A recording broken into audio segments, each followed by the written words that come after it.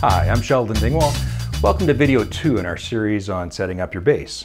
We're going to talk about truss rods, and for a lot of people the truss rod is really scary because it's buried in the neck and you don't understand what's going on.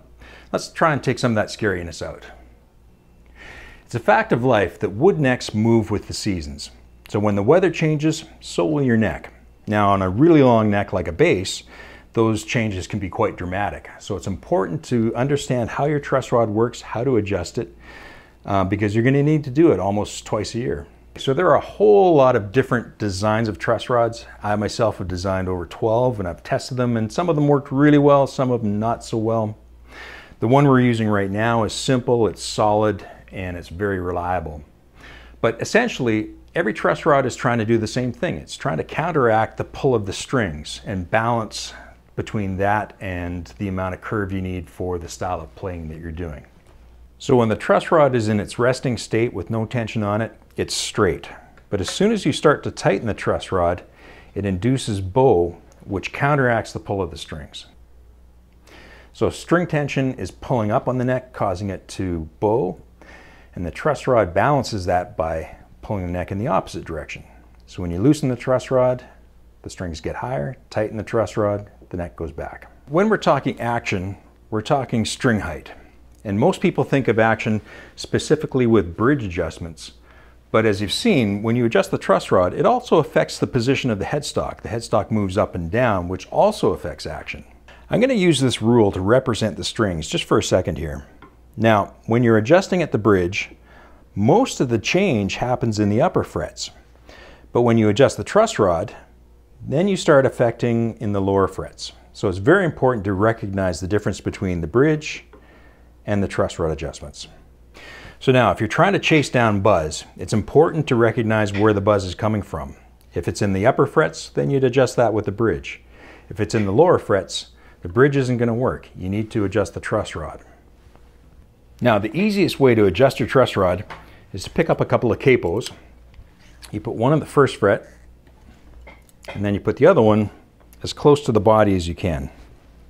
What that does is that creates a straight edge with a string that you can use as a reference, and then you measure the gap over top of the 7th fret. Now, the gap is very tiny.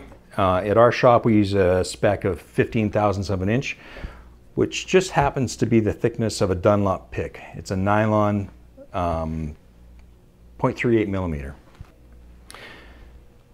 The string is pulled tight, it's capoed at these 2 fret positions.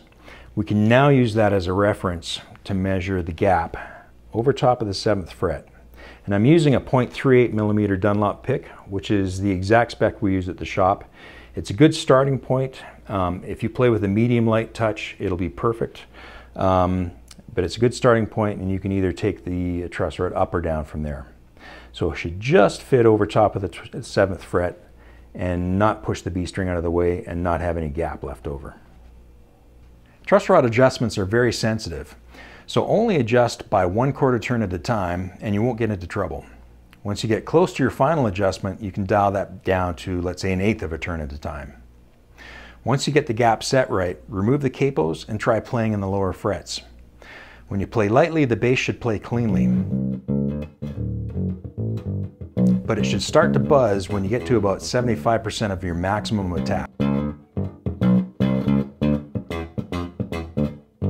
Now this is a good thing because it's going to make your tone sound more aggressive with that little bit of fret grind in there.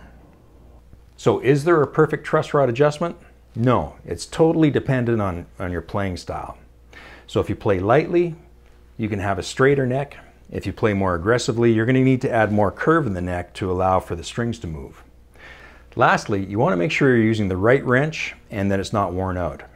Truss rod nuts are sometimes replaceable, but sometimes they're not. So you want to make sure that when you put that in, it fits nice and tight. So now that we have the truss rod adjusted for your personal playing style, let's move on to the nut. We'll see you in the next video.